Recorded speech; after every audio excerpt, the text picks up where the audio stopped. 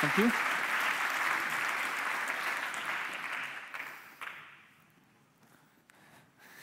So the GIL is dead, or that's what I pretend. What do I mean by this sentence exactly?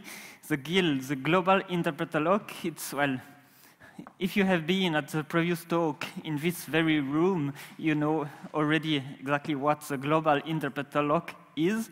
Well, I assume a lot of you do. If you don't, well, it is simply a lock that in the CPython or PyPy implementation of Python, it is one global lock that needs to be acquired in order to run any Python code. So Python code can run only if it has a lock, which means if you are writing a Python program using multiple threads, and all these threads are trying to do some CPU-intensive computations, then actually only one of them will run at a time. This is the basic story. And this has been the case since, well, since forever, since '92 in CPython and forever in PyPy. So here I'm talking about PyPy. What is PyPy? PyPy is an alternative implementation to the Python language. It was started 10 years ago.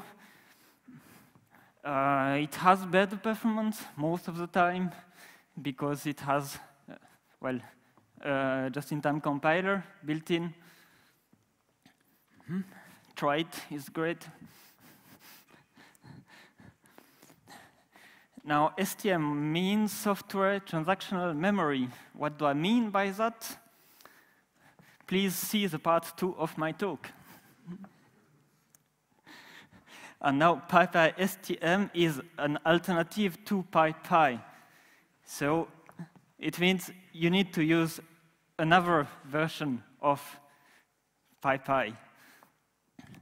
But this alternative does not have a built-in global interpreter lock. That's the point. So let's start with an example. This is the result of running. I ran it before on my laptop. So it is Richards, which is some random benchmark, some CPU-intensive benchmark. Here I run it like a total of 10,000 iterations, so divided in 4 threads. So here it's just naively using thread.start new threads in order to create 4 threads. Each of these 4 threads runs for 2,500 iterations. Okay, and we see how much time it takes. This is the time, so 8.01 seconds is how long it takes on PyPy, the regular PyPy, so with a GIL. And without a GIL, it takes only 2.5 seconds on this laptop, which is a 2/4 core laptop. So it's good. This is an example where it works great, I suppose. Yeah.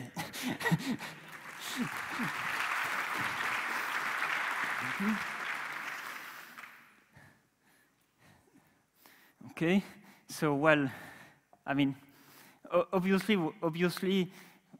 such an example as Richards, well, if my goal was only to run 4 Richards benchmark in parallel, then well, I could run 4 processors.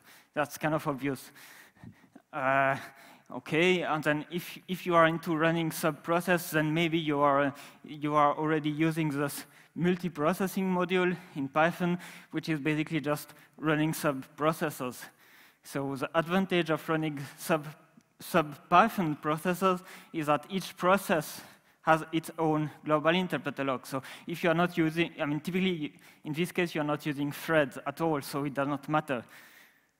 But then well, of course, the big drawback is that if you're running in different processes, then well, your data needs to, well, you have different processors and you need to pass data around, which is, well, which can be hard basically. You cannot take an existing big and complicated program and just turn it into a multiprocessing program.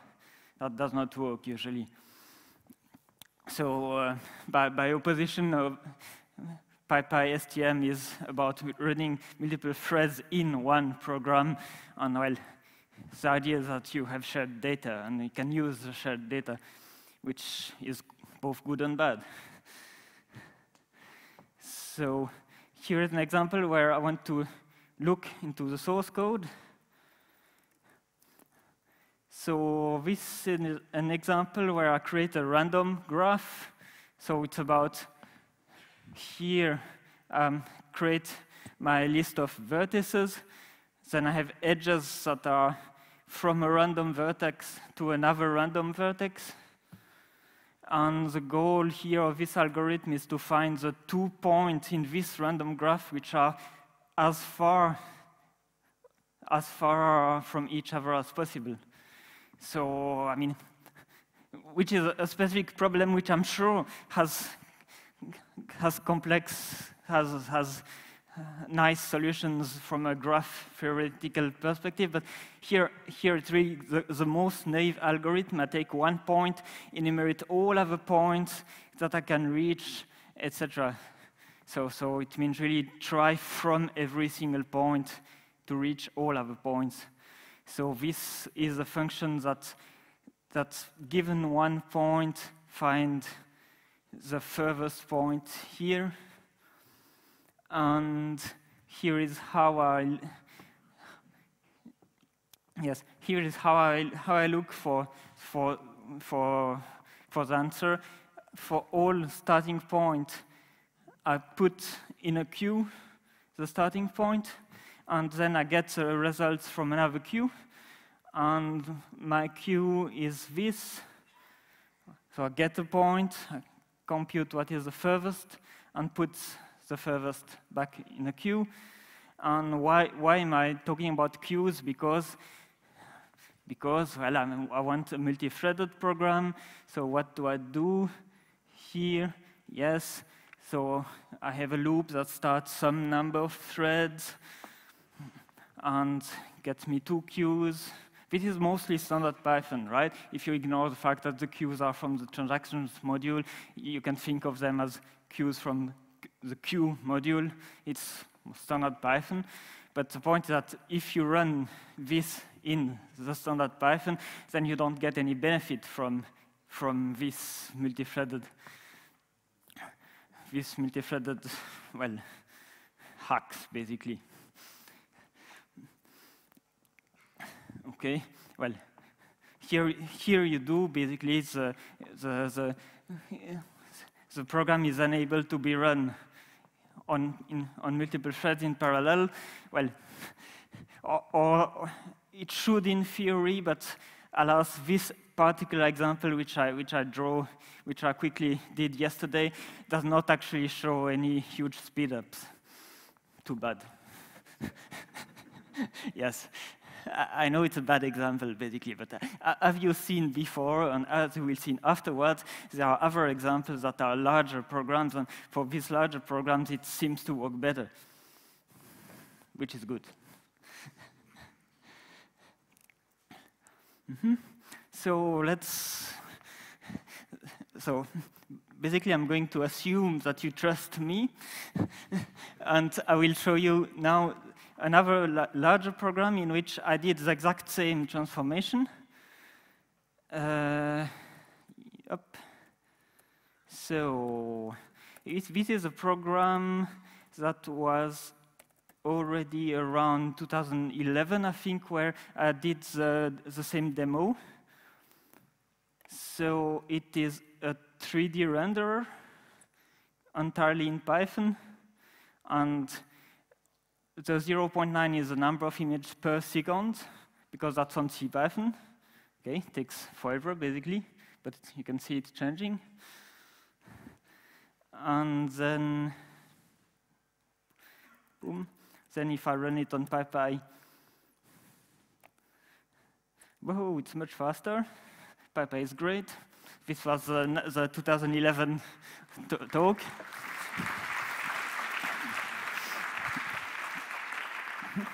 But now, let's run this render on multiple threads. That's the point of this talk here now.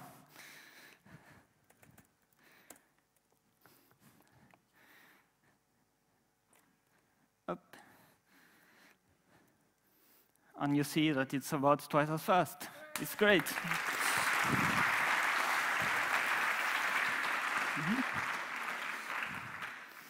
Yes, so this is just a pure Python rendering system.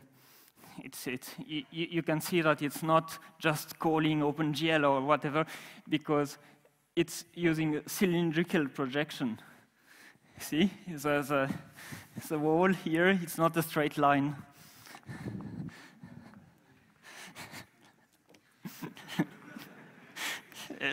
Just a random comment.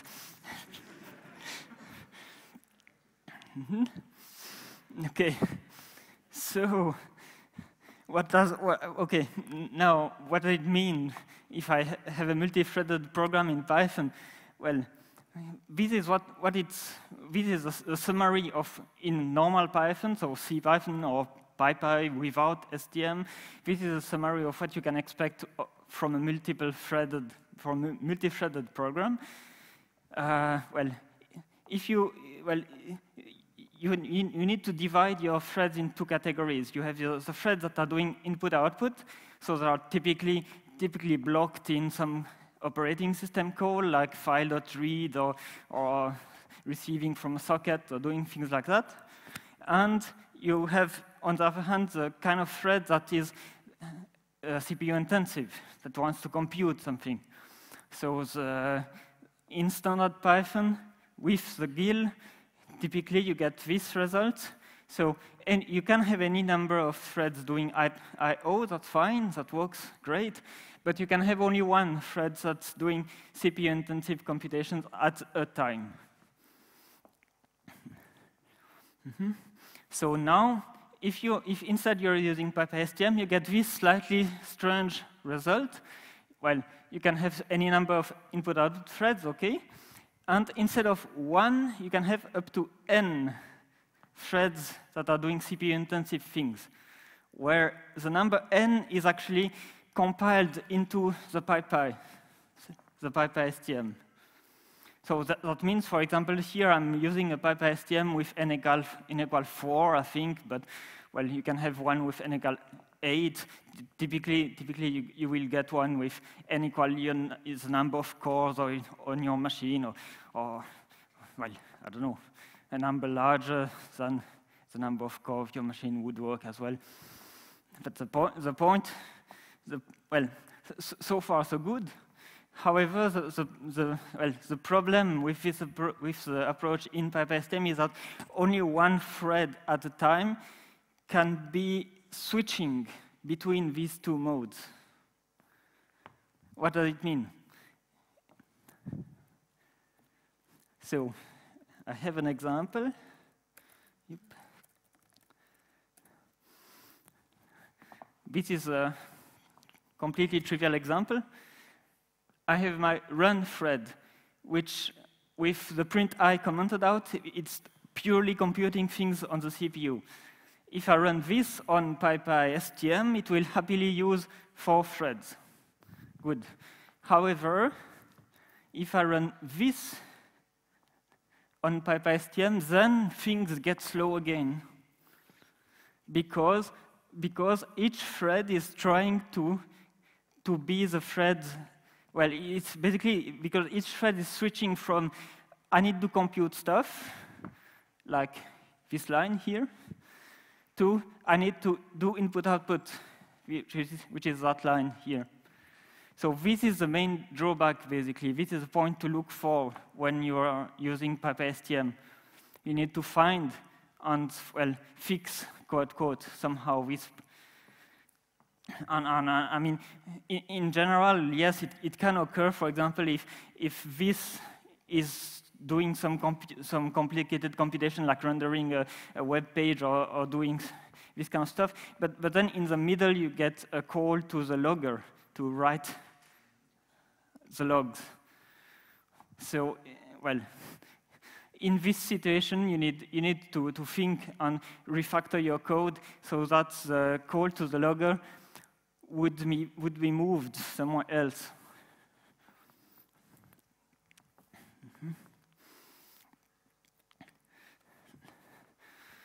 So this is, to conclude the first part of my talk, this is PyPy-STM. You get compatible with standard Python, well, as much as PyPy itself is compatible with standard Python. You get multi-threaded programs that happily run out of the box. And, well, still a few bugs, but try it out. Now, I promised at the beginning that I would explain what STM actually means, Software Transactional Memory. Well, what is a transaction? Well, let's look at it this way. You have a program, and think about how the GIL, the global interpreter lock, works in C Python, for example, or in PyPy. The GIL is acquired, then you run stuff, then you release the GIL. And when you release the GIL, you do some input-output, maybe or maybe not, and then you reacquire the GIL. So one transaction, what I'm going to call a transaction, is the amount of time between the acquire the GIL and the next release the GIL. Why is it called a transaction? Because that actually is very similar to database transactions. Why is it similar? Because, well, what is transactional about it is the complete memory, all your objects. You have to look at the complete memory used by your program and think this is the database. Think about it as a regular database. What you have in a regular database is you start a transaction, you do some reads and you do some writes. As long as you do reads and writes, you have a consistent view. And at the end, you try to commit. And this commit may work, or they may cause an abort. So it means the commit fails. The commit fails if someone else did in parallel another transaction, and that other transaction happened to change the object that you have read. So this condition is exactly the same one as the one used in software transactional memory. So this means that you run, so let me draw pictures in the air. When you have the normal C Python, you run one thread, then you pause it, then you run another thread, then you pause it, then you run again the first thread, and so on. And with this transactional approach, instead, you start running both threads. One commits, okay, the other one continues, then the other one tries to commit, and then it may either succeed in committing or fail if there was a conflict. And if there was no conflict, then you are happy. Then the two threads work as if they had been executed one after the other. And well, if there are conflicts, you are unhappy and you throw away what you did and you restart it. So one difference with the standard transaction and system of database is that here the throwing away and retrying part is completely transparent. You don't see it at the Python level. Yes, so here is how it works under the hood. Maybe I will go a bit faster here. So basically, during a transaction, you flag all objects that you read, and you record a list of all objects that you write. And when you commit, you save that list of objects that you wrote into some log. So there is a growing log.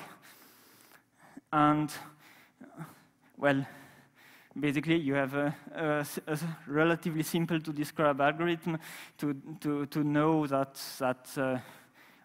to know if you have a conflict or not, which means basically if you have read an object that another transaction has written in parallel, so concurrently.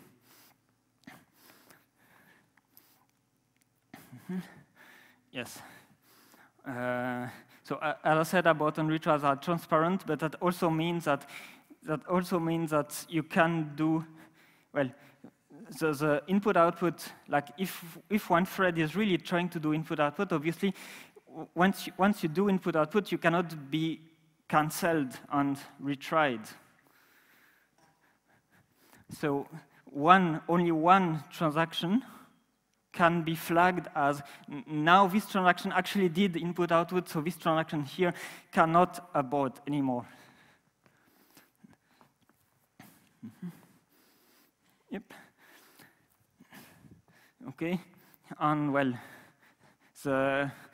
everything that I described so far is basically something that looks a bit like what Larry Hastings previously explained in his talk, to how to make a Python interpreter actually not have a GIL.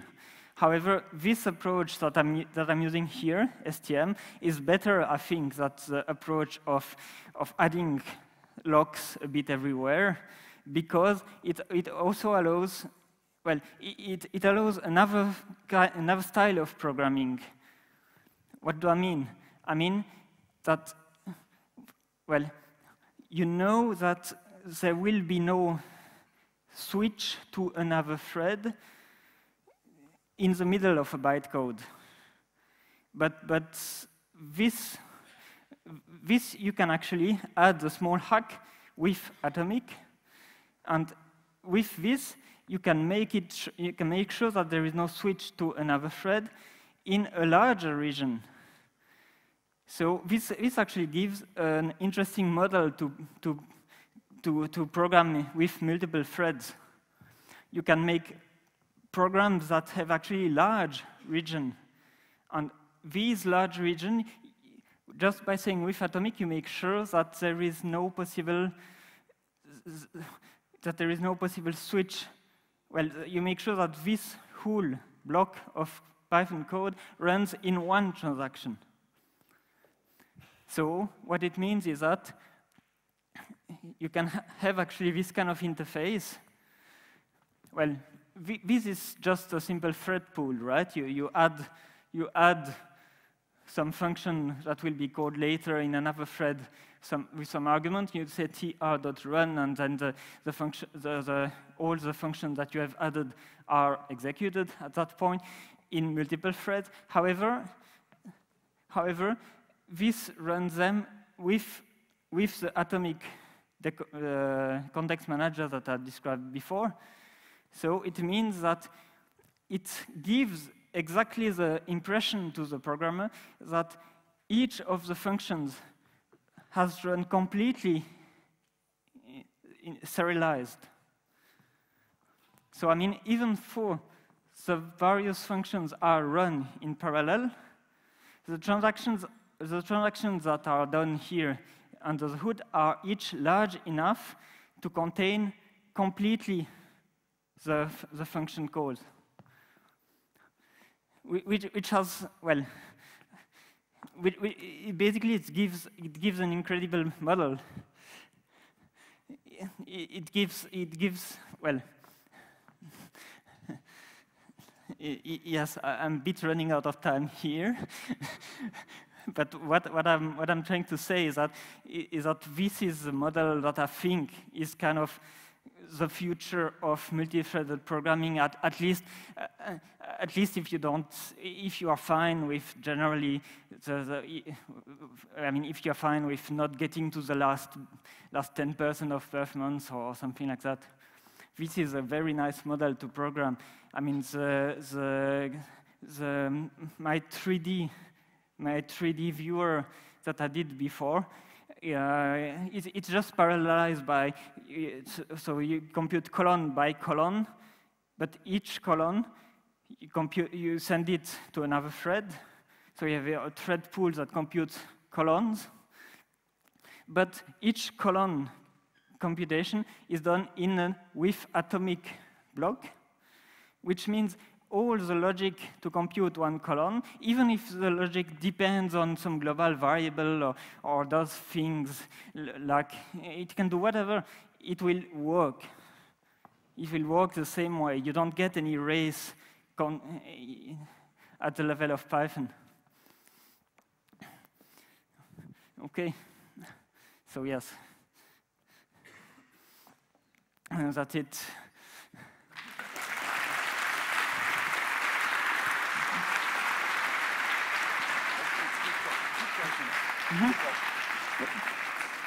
We have time for 2 questions, and then we must leave the room. So I will be outside afterwards. Just. I think you worked around the effect of the print statement, right? Because you cannot make a rollback then. Yeah, because transactional memory acts, as you said, on some memory matrix or whatever. But when you have an effect like the print statement, you cannot roll back. Yes. But Python has no effect system, something like that. So effects are not annotated. So how does the PyPy-STM knows when it detects an effect, something which manipulates the outside world? Well, it's when the standard PyPy would release the GIL.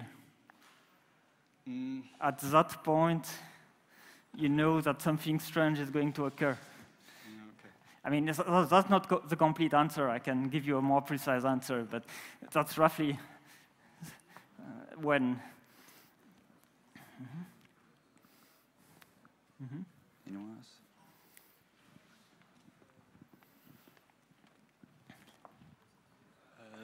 The simple question, would you merge the PyPy-STM to the main STM branch someday? Or the main PyPy branch?